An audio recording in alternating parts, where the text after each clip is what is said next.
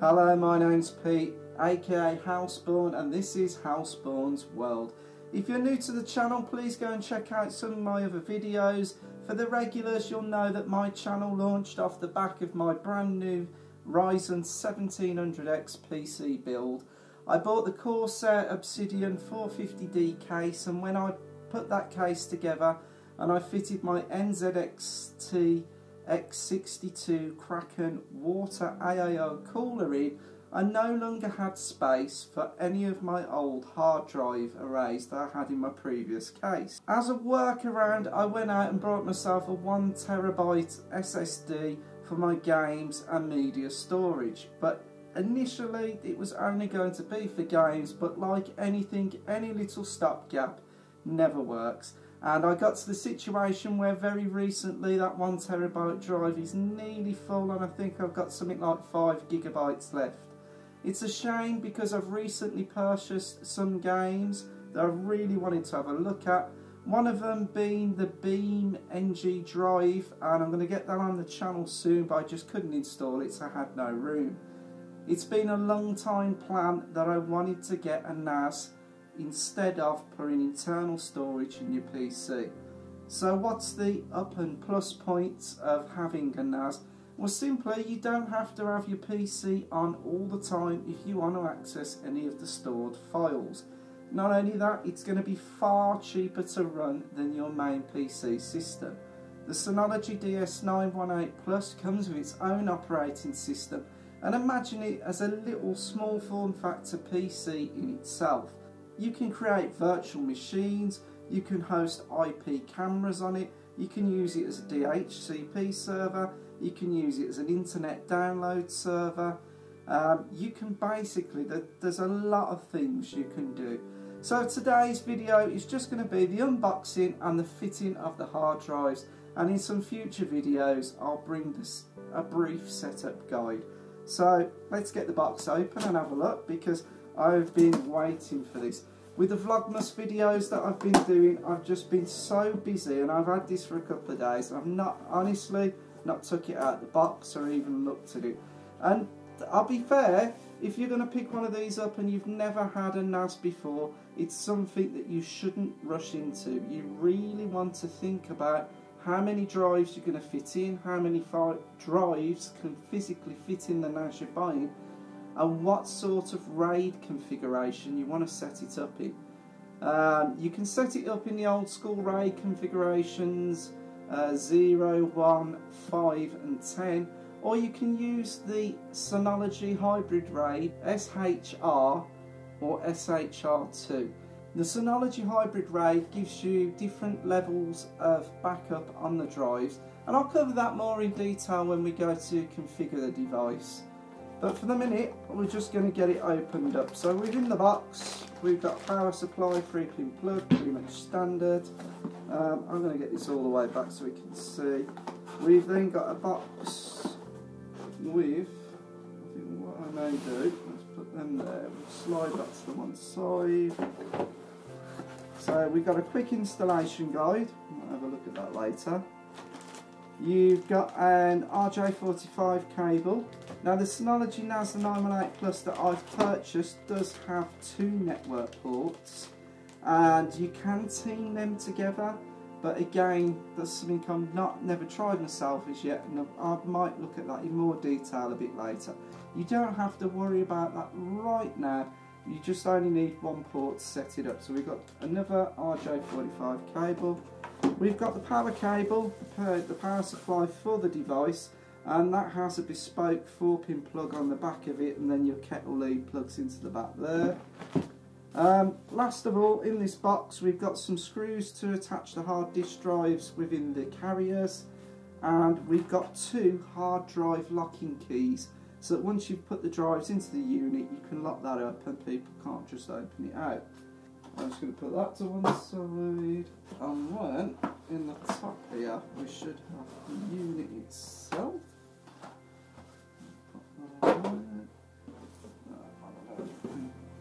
There we go. It's actually very, very, very light. If I pop that off to the one side, so the unit itself, as I say, is very light.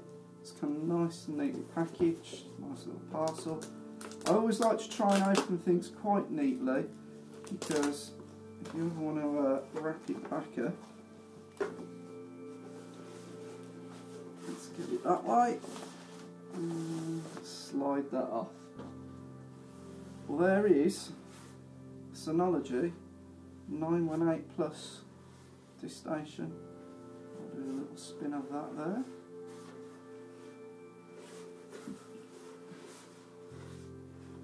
In the bottom here, right, if I put it on its lid,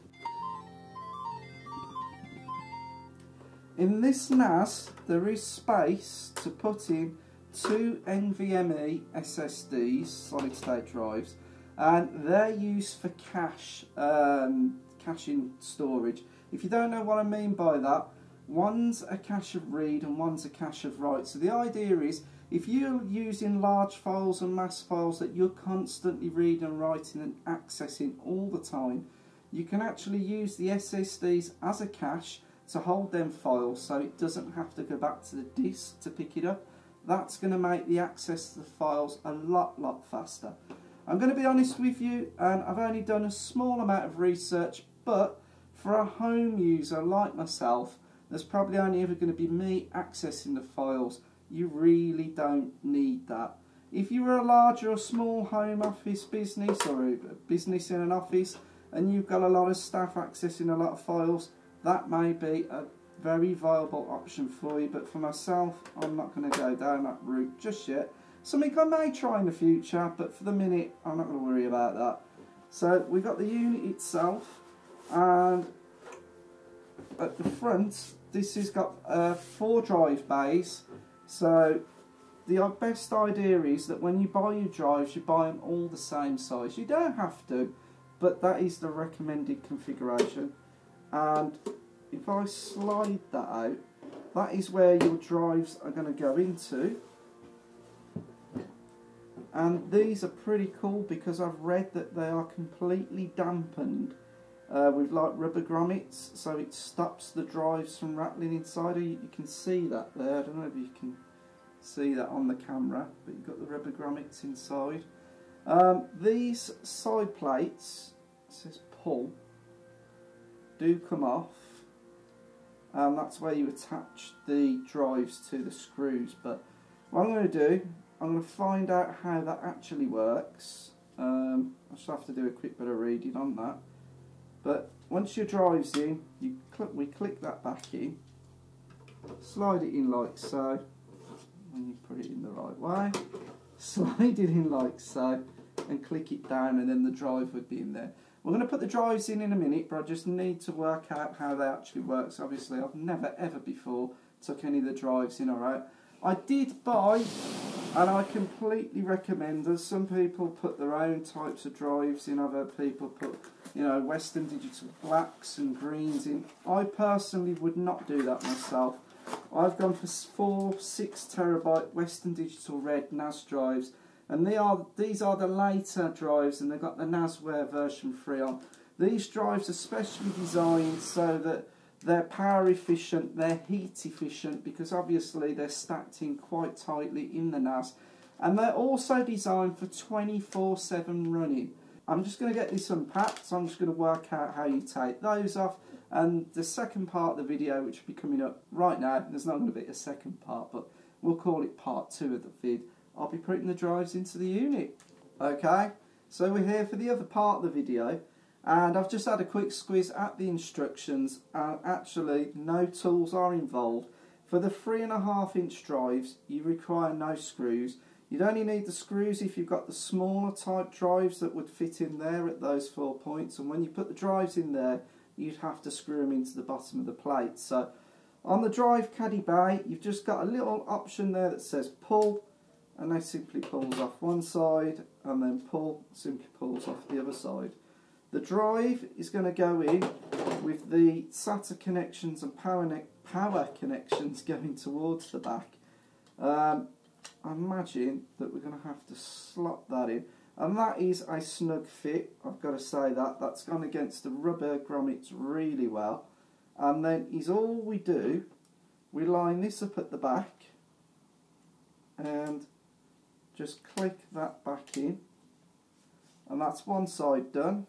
I'll do that on the other side, put that over there and click that in, making sure it's all in, and that hard drive is now secure. I mean, that's quite tight, to be honest.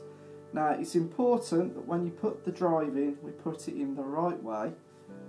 Before I put it in, you can double check that you're marrying it up, because I imagine if we look inside there, you can see where the back of the SATA connection goes in. You can also look at the other drives.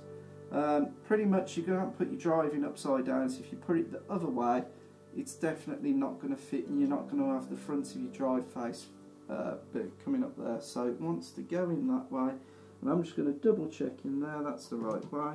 So we're just going to slide that in, push it in, and then push that down, and the drive is in. And using the little key, we can turn that and put it in the lock position, and that's the first drive in and locked.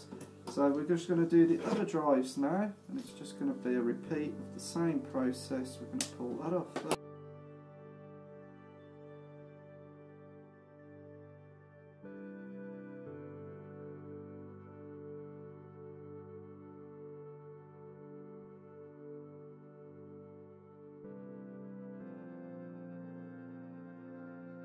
Push that back, that's back into place, and click that in. We're going to lock that drive in, put the key in the right way. There we go. So that's all the drives into the unit, and it does feel whoa, that's heavy now. That is a lot heavier. So I'm just going to quickly spin that round, get the power cable. Just unravel that. Right, so your 4 pins are there, and there's an aligning slot just inside. It's pretty important you put that in the correct way. That's just going to align in with that hole there. Get the kettle lead. Take the kettle lead into the laptop power adapter type thing. Plugged in there. I've already got a network lead set up, so I'm not going to plug one of these in, but you've got 2 on the back. You've got LAN 1 as indicated here, LAN 2 there, so I'm just going to use LAN 1 for the time being. So I'm going to go and get this into the place of where I'm going to put this. Obviously, if it is doing cameras and stuff and you're not sending your cameras up to cloud storage, I would highly advise hiding this somewhere where it's not accessible, because obviously all your footage is going to be on this, and you don't want this to be taken away. So I'm going to go and put this in the place, so I'm going to stick it in, and then we'll go to the VE configuration of the Synology. Alright, thank you for watching this one, and the configuration will be coming up soon. Hope you've enjoyed this video, and please do keep watching. I'll see you in the next one.